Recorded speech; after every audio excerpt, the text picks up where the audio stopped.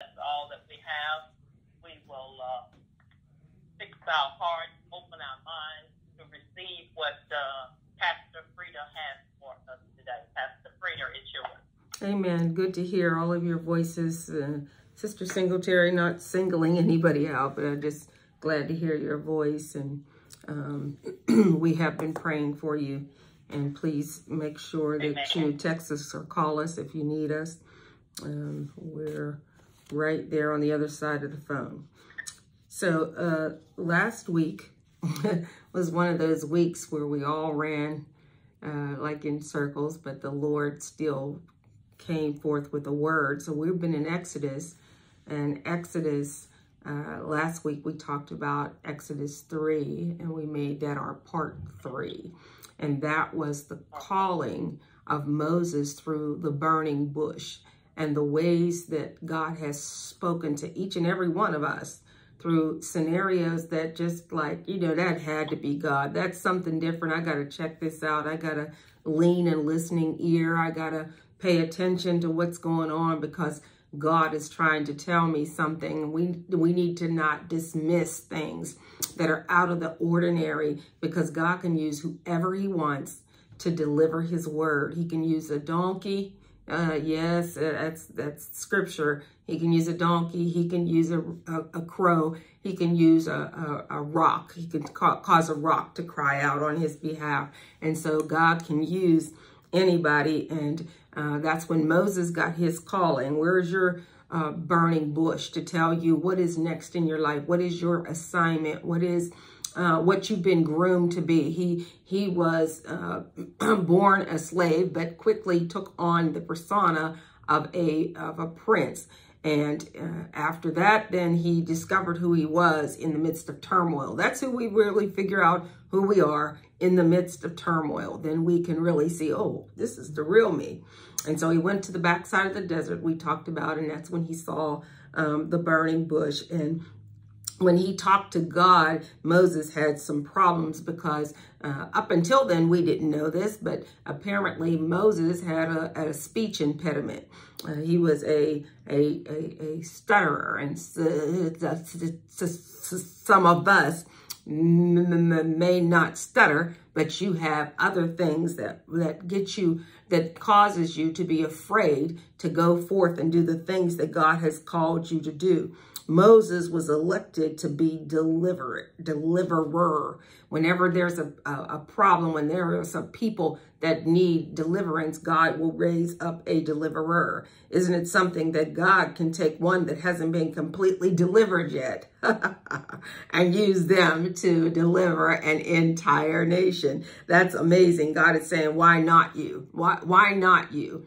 Well, you know, I'm a background person, and I do this, and I really, you know, I feel more comfortable in the kitchen at the church, or I feel more comfortable with a mop. I feel more comfortable behind the scenes, but God is pushing you to a higher level. Why not you? If I called you to do a work, I'm not going to set you up to fail. And that's how God does it. If he calls you, he already knows what the outcome is going to be. I'm going to be with you. I'll equip you. Somebody coined the phrase that where God guides, he provides. He will give you the things that is necessary that you need. I'll be with you. I'll do the things that I'll lead you. Let me lead you in the path of righteousness for his name's sake. Note that God didn't send Moses into an unfamiliar territory either. This is a place that Moses was there. It was years ago, but it was a place where he knew Egypt. Moses knew Egypt. He knew the sufferings of the people. He also knew the condition of the people. He knew what was those things that was causing the suffering from an inside point of view. He had been there. He had watched them. If our steps have been ordered by the Lord, everything that we go through is a learning experience that is going to be a part of our next level experience. Are you learning in the midst of your struggle? Are you learning something in the midst of your test? Like it or not, your past is what is going to make you who you are, or who you are going to be in the future of things. So I want to get to Exodus chapter 5, part 4 of the Exodus, but somewhere in, it seems like I'm skipping over chapter 4 only because of time frames. But chapter 4 talks about the signs and the wonders that God had to give to Moses. And some of us we're like the children of Egypt, and we're like oh my goodness, I slipped and lost his name there. Gideon. Like Gideon, we need a sign. You know, show me a sign, God. And Moses was given a staff by God, and God showed him the different things that he could do with the staff when trouble come. Sometimes we get something, God equips us with something, and we don't have a clue what that thing is going to be used for in the future. But I say, learn your trade, learn your gift. Study your gift. Study that thing that God has already given you. So today I want to skip to Exodus 5, and I want to talk about making bricks without straw. I said it, making bricks without straw. And so let's see, I have some scripture here. I'm going to skip through some, and I'm going to read it as we go. It says in chapter 5, verse 1, afterward Moses and Aaron went to Pharaoh and said, this is what the Lord, the God of Israel says, let my people go so that they may hold a festival to me in the wilderness. And Pharaoh said, who is the Lord that I should obey him and let Israel go? I don't know the Lord, and I don't want to let Israel go. This is the NIV translation, y'all. You need to read some of this in different translations. I love the King James translation. I do. But you need to go and check out some of these other translations, because we can't all understand the thither, thou, then, this is. We can't all understand the Greek and the Hebrew, but the NIV, the Message translation, the Voice, all of those are great translations.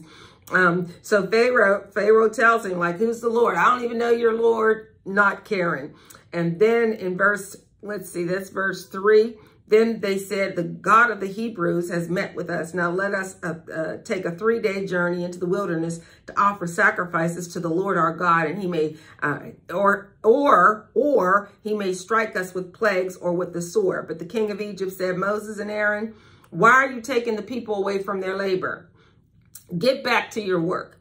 Then Pharaoh said, look, the people of the land are now numerous, and you're stopping them from working. That same day, Pharaoh gave this order to the slave drivers and overseers in charge of the people. You are no longer going to supply the people with straw for making bricks. Let them go and gather their own straw, but require them to make the same number of bricks as before. Don't reduce the quota.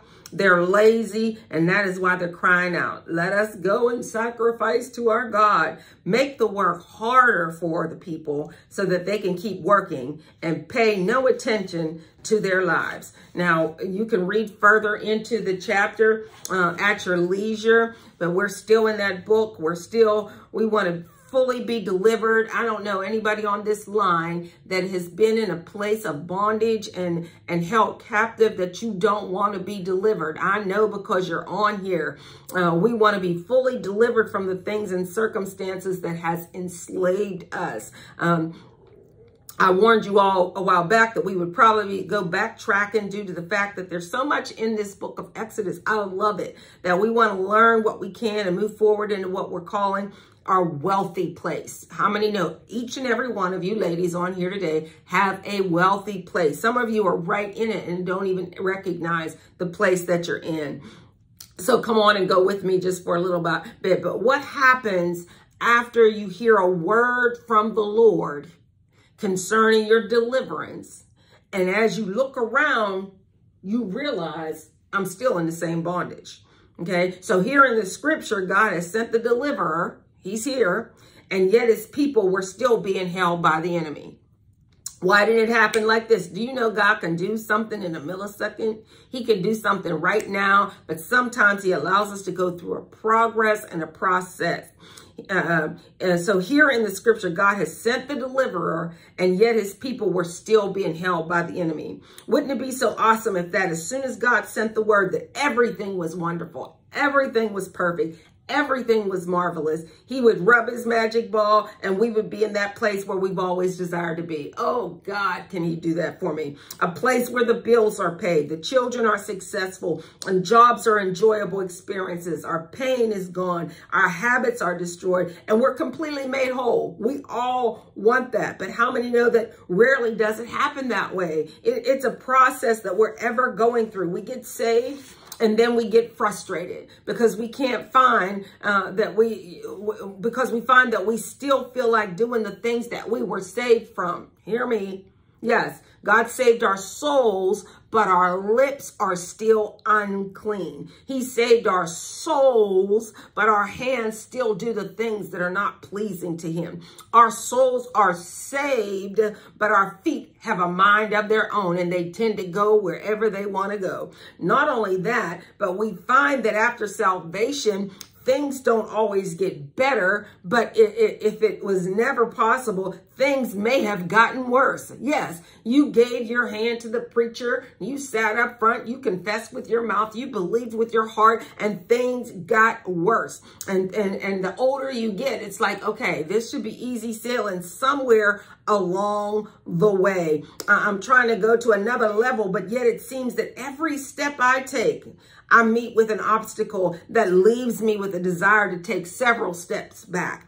And so we have to understand that your breakthrough, which is when we started out with this series, is not back in Egypt. It's not back there, y'all. Stop going back there. But your breakthrough is ahead of you. And if you don't know that, the devil does. And he goes out of his way to block your blessings. Yes, that's his job, to block your blessings, to distract you, to disillusion you, to get you going in the wrong direction. He sends things our way called strongholds. You know about strongholds, and the best way I can describe a stronghold is something that holds you strong, that strongly's got a hold of you, that thing that stays on your mind that is not of God. You know it's not of God, but it stays on your mind. It's that habit that you can't seem to break. It's the addiction that causes you to shake when you can't submit to it. It's that spirit in you that won't let you go. It's that anger that just continues to haunt you. It's the monkey that's on your back. It's that thing that got a hold of you and it just will not release itself. It's there in the morning when you wake up and it haunts you when you go to sleep. We wonder why folks that have been saved for so long, they still smoke cigarettes. They still look at porn on the internet. They still do weed. It's a stronghold and you need that thing blown up. That's what you got to do with strongholds. They got to be blown up. The weapons of our warfare are not carnal, but they're mighty through God to the pulling down of strongholds. In order to get rid of them, they got to be pulled down.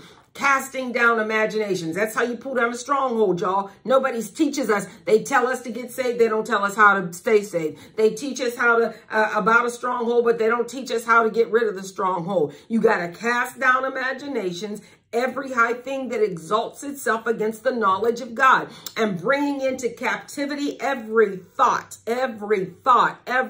oh my God, we wake up with stinking thinking. Every thought that exalts itself, what? Against the knowledge of God, and bring it into captivity. Take it captive. Every thought to the obedience of Christ, and having in readiness to revenge all disobedience. You got to revenge disobedience with obedience when your obedience is fulfilled. Moses has come to lead the people out of Egypt and goes before Pharaoh and the king to ask for the release to go worship by holding a feast in the wilderness. Just let us go. We want to go worship the Lord. We just want to do our little thing. We want to do a little repast and lay on the floor and give God glory a little bit. And Moses and Aaron come to them and declare that the Lord God of Israel says, let my people go. You remember the Ten Commandments movie. Pharaoh asked them, who's this God? And that I should listen to what he's got to say and let them go. I don't know the Lord. I don't know God. And so here is the first obstacle, okay? If you're taking notes, here's your first obstacle. We're going into the enemy's camp to take back what he stole from us.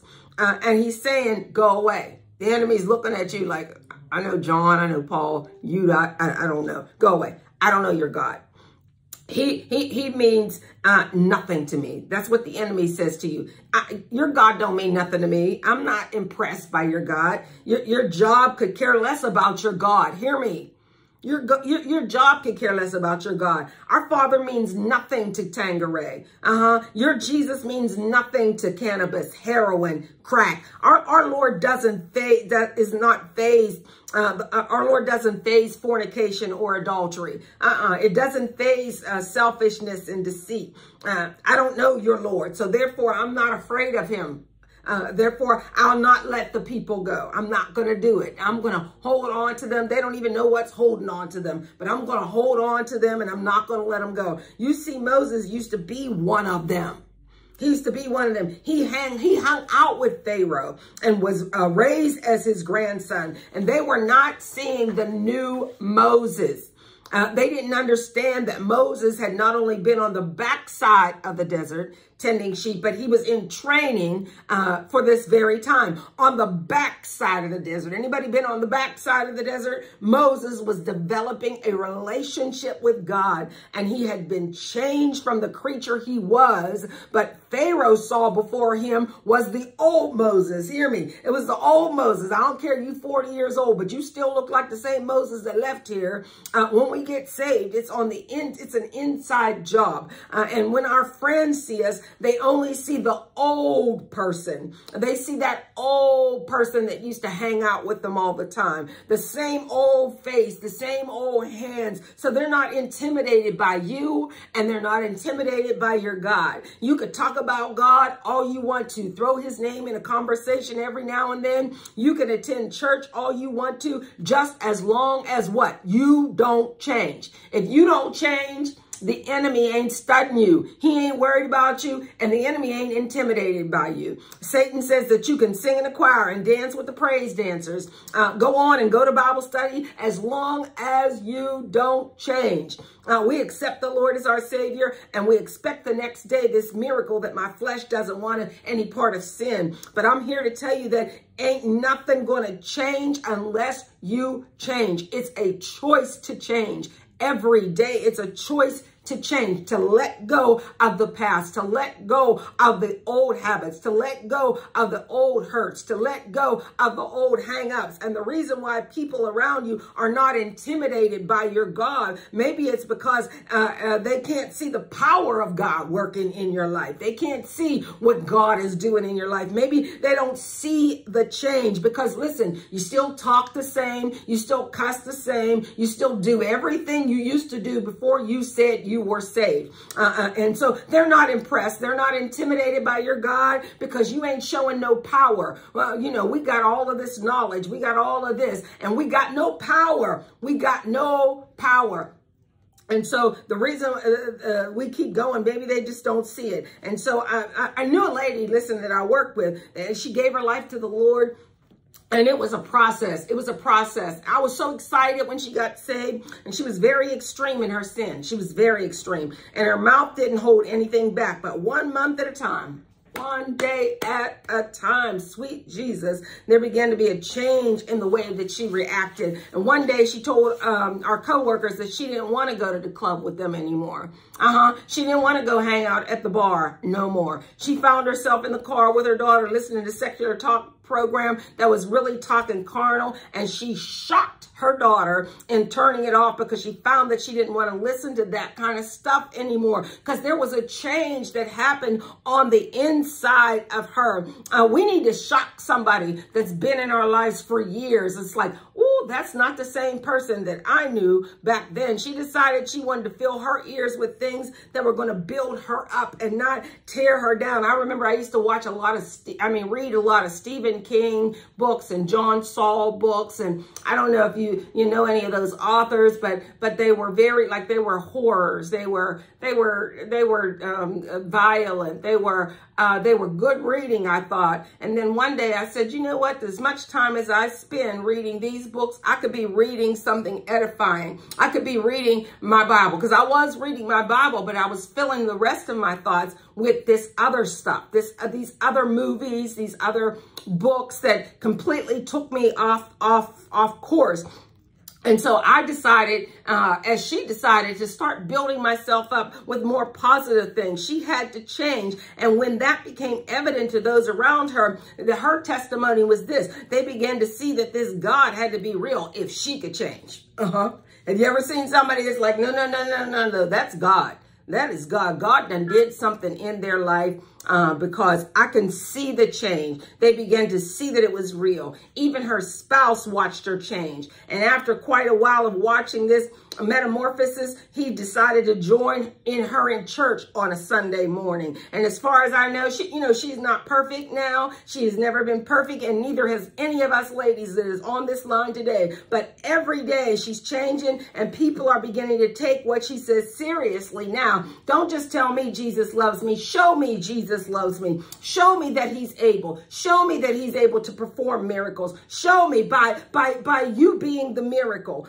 Pharaoh just didn't know yet the change in Moses and what God had served. The God he served was capable of. And when you say, Satan, I rebuke you, how does the devil respond? How does it? Because we've said it. We've been taught. Satan, I rebuke you in the name of Jesus. How does he respond? Does he tremble and flee? Or does he say, oh, it's just you?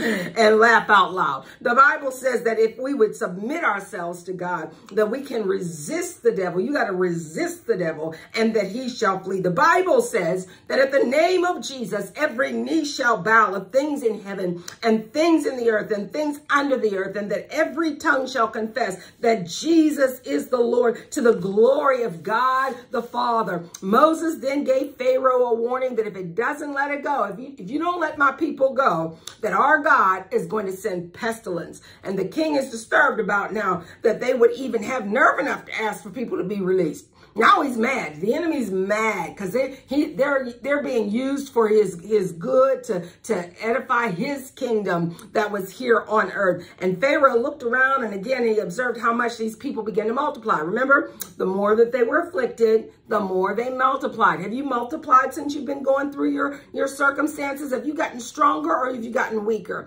Have you been broken or have you been made something kind of like Job, gold, pure gold? They just kept multiplying. And y'all might know my little characters. They're like baby's kids. They didn't die. They multiply. And again, I say that the reason that so many of us are under attack is because Satan has looked into your future.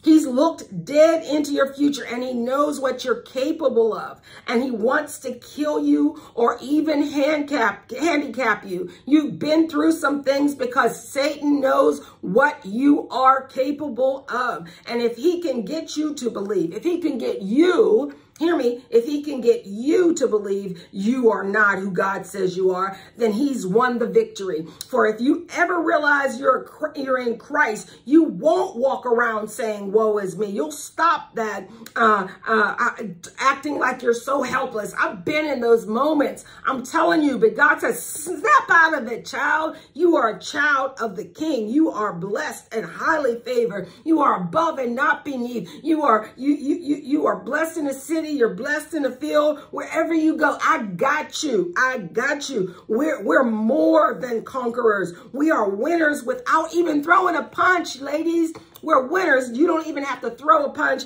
You're already a winner. If you remember the scripture, it said, again, the more that they were afflicted, the more that they grew. Every time we come out of a battle, we should be stronger. I don't cry over the same things that I used to fall out about before. I'm telling you, and I've gone through some things that was worthy of tears, but I don't fall out like I used to. David fought a giant and won, and so he didn't get intimidated every time he saw another giant. It was another giant. I'm not intimidated by that giant. And some of the things you went through probably would have killed somebody else. And I know that's a fact. But you survived, and you're on here because you survived. You came out on the other side. You may be a little bit shaken, yes, but you're standing. You're standing. You may be a little bit anxious, and you may be a little bit nervous about it all, but you made it. So here's what Pharaoh decided to do. He told his officers, you go tell the Israelites that we're not letting them go to worship in the desert. So since they think they have time to do all of that, how about we tell them to get back to work? But now we're not going to supply them with any straw to make the bricks to help build our city. They're going to have to get their own straw and still get those bricks done just as fast as they've been producing them before. Listen, straw was used with clay to hold it together, and then they were set in the sun to dry. Have you ever been in a situation, women of God, in which you had to make bricks without straw and you got to do it in a hurry? Have you ever been overwhelmed with your circumstances and you can't get your hands on that key ingredient that would help hold it together? Your bills were becoming overwhelming, but you don't got a job. Have you ever tried to hold a marriage together when there is no love? Have you ever felt like you were losing your mind and you had no peace? I don't know how to get a hold of peace. I don't know how to steal these thoughts of mine. Have you ever tried to pray and you didn't have a relationship with Jesus? Jesus is the straw that you have been looking for that holds everything together. My God, when you make a meatloaf, you use an egg to hold all the ingredients together. It's good. It's going to take Jesus to hold everything together, to hold your sanity together. When you make macaroni and cheese, my mom taught me to put the egg in. You put everything else got to go in first, and you taste it and season it first. Then you put the egg in that keeps everything together. It's going to take Jesus, after having done all that you can do, you got to stand. It's going to take Jesus to hold your marriage and your family together. No banker can do what Jesus can do to hold your finances together. If you feel like your world is falling apart, you got to start looking for Jesus. The Israelites had to run quickly searching for bits and pieces of straw and rubble so they could produce these bricks. And when they weren't moving fast enough, the taskmasters began to beat the officers of the people. And in turn, they would cry out to Moses and Aaron. And then Moses cried to the Lord. And some of you are on the verge of deliverance, but you're frustrated because everything seems to be falling apart. But you don't know you're right on the edge of your breakthrough. You are right at the place where God has you, and he's going to take you over the finish line. I'm here to encourage you this morning, this afternoon. Don't give up. I'm talking to somebody on this line. Don't give up. It's darkest just before the day. Don't give up. We serve Jehovah, y'all. Jehovah, that is, I am your covenant God. And I have promised to bring you into a land that you did not work for. I'll give you houses that you won't have to build. That's what my God says. But nobody wants to hear about when you're going through. Yeah, when you're going through, it's like, okay, I'll listen to you for a minute, but I've been through. I've been in the front of through, in the middle of through. I've been on the end of through. And, have you ever got your back against the wall, y'all? We'll talk about that later when we cross the Red Sea. But when I've been my back against the wall and I just felt like giving up, I know my friends would try to comfort me and they would give me all the scriptures that I normally would have given them. But I knew the Lord and I knew the word. In my worst scenario, and you know it too. You go to Bible study, you've been in Sunday school, you read your scripture. They were telling me anything that I didn't already know, but knowing what God can do did not stop me from feeling the pain and anxiety that I felt in my heart. I'm just trying to be honest here. I knew in the end that God could work it out, but that didn't change my heart situation. I found myself getting angry at the people that would throw these scriptures at me, and the continuous bannering, because when people get nervous, they just keep on talking. Sometimes you just need somebody to listen every now and then. The children of Israel knew what God's plan was for them, but they were hurting. Listen, now, capital N-O-W, I'm hurting now. Anybody hurting right now? Okay, deliverance is tomorrow, but how do I get through this now? Capital N-O-W. People in church can be so fake, y'all. You're going to find from me, if you haven't already, I'm not fake. I tell you how I feel, what I'm going through, and how I got to the next level, because there's somebody behind me that's going to go through the same thing and needs to understand we do hurt. We do hurt. And even though we know God's plan for us, we do hurt sometimes. Sometimes church people act like everything is just so perfect. But I'm here to tell you that God's people do hurt. They're human, but we will inherit the promise. I hurt, but I'm going to inherit the promise. We will be delivered. We shall not die, but we shall live and declare the works of the Lord. We are troubled on every side, and yet not distressed. We are perplexed, but not in despair. Persecuted, but not forsaken. Cast down, but not destroyed. I'm just here to tell somebody, if the enemy tells you to make bricks without straw, you take it to God in prayer, and he will supply your needs. As our evangelist Jalen was saying, he'll supply our needs according to his riches and glory. Bless God for you, ladies. Thank you for being on the line. Thank you for hearing. Amen. Thank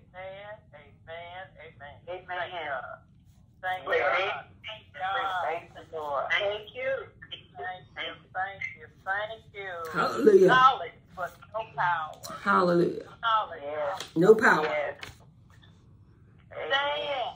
Stand. Don't give up. Thank you, Jesus. Hallelujah. Yes. Thank you. Hallelujah. Thank you, Lord. Thank you. Yes. Thank you. Hallelujah.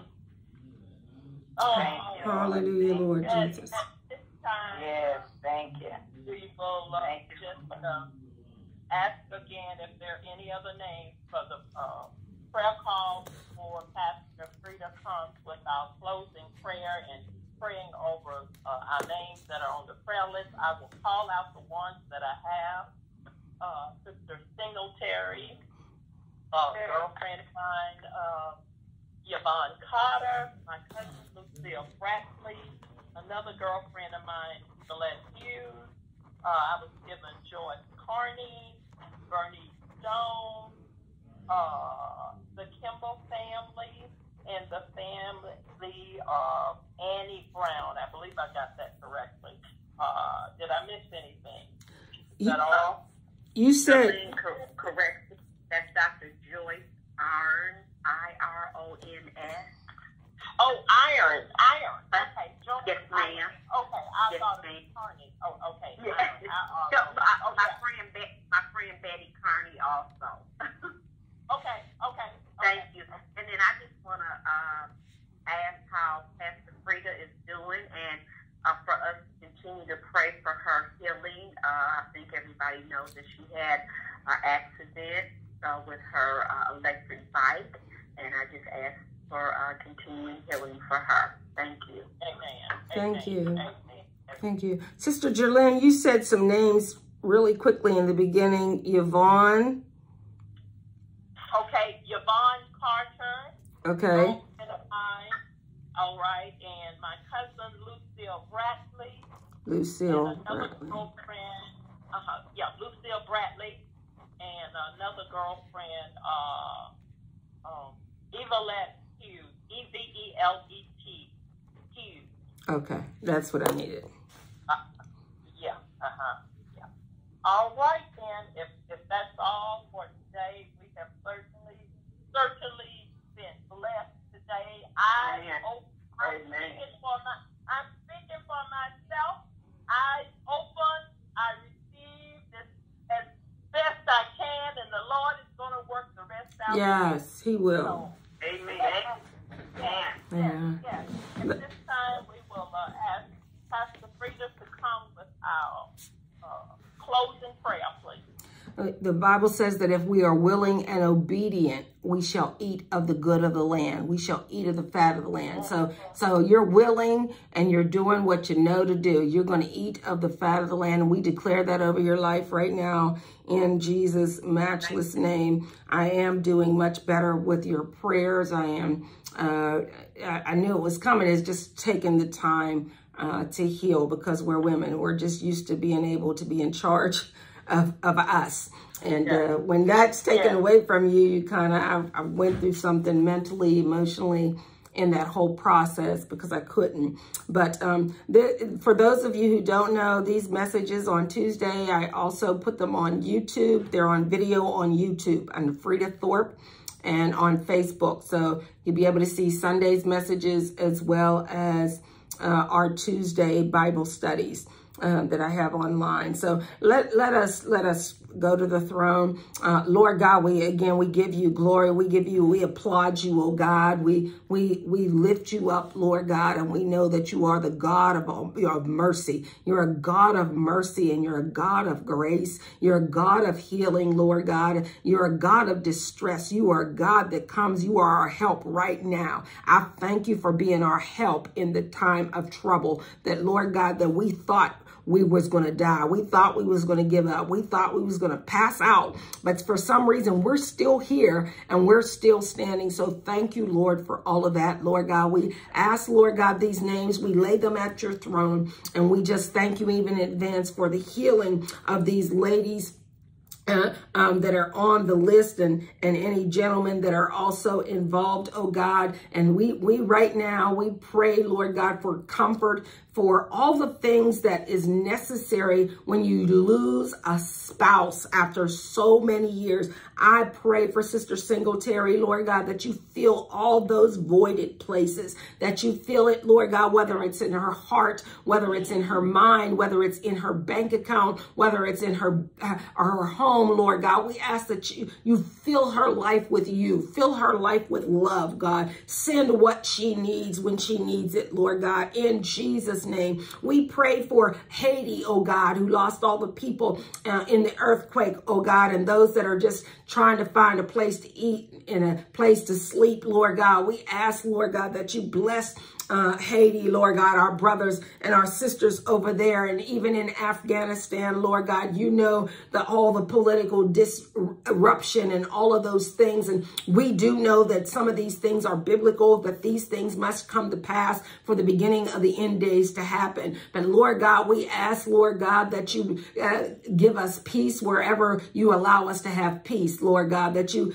cause, Lord God, that our sons and daughters, our family members that may be over fighting the fight, Lord God, fighting the good fight, that we plead the blood over their lives, God, even right now in the name of Jesus. We pray for Dr. Joyce Irons, Lord God, and Sister Bernie or Brother Bernie Stone, their gender, Lord God. And I add, Lord God, my nephew Cameron Kemp, Lord God, as he is pleading for prayer, and he doesn't even know what he needs from you. He has no idea even really the depth of you, oh God. So I'm asking for his salvation. Lord, I'm asking for his salvation, and he does need to be delivered. So Lord God, out of his own mouth, he said, please pray for me and Frida. So we pray for Cameron, Lord God. We pray for the Kimball family, Lord God. Such a great loss. There's nothing like a mom, Lord God. We ask that you pray, that you comfort them, Lord. You are the God of all comfort. You are the balm of Gilead. You're able to rub some things where we're feeling pain and loss, Lord God. And Miss Annie Brown's family, Lord God, we pray for them, Lord Jesus. There's a lot of healing of the hearts that has to go forth in these days that we're losing people left and right. We pray for Sister Jerlyn's friends, Sister Lucille Bradley, and we call out Yvonne Carter, and we call out Yvette Hughes, Lord God, and also Betty Carney, God. We just lay their names right there at the altar, Lord God, as we hold on to the altar ourselves, and we ask that you do with it what you want to do with it, that let your will be done on earth as it is in heaven, oh God. Thy kingdom come, thy will be done, Lord God. Let your will be done in these names, in these homes, in these households, and all the ladies and even gentlemen that may be on the line, oh God. I ask that you bless them, God, that you give them what they stand in need of, oh God. Keep us, and we shall be kept, Lord God. Watch over us night and day, Lord God, even until we see each other again, Lord God. We ask that you just be who we need you to be in these times of trouble. God, we pray these things and ask them with the guarantee of your name, Jesus Christ, the Savior, Lord God. In Jesus' name we pray. If you agree with me, ladies, you can shout and holler out, amen. Amen. Amen.